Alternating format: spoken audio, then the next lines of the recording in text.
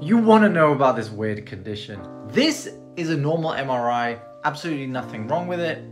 Can you spot the difference with this one? This is another MRI scan, and these little white spots you hear are little focuses of parasites.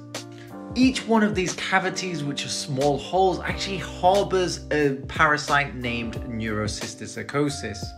You can get it from eating undercooked pork, and it can then spread to your brain and burrow in, making a nice meal of it.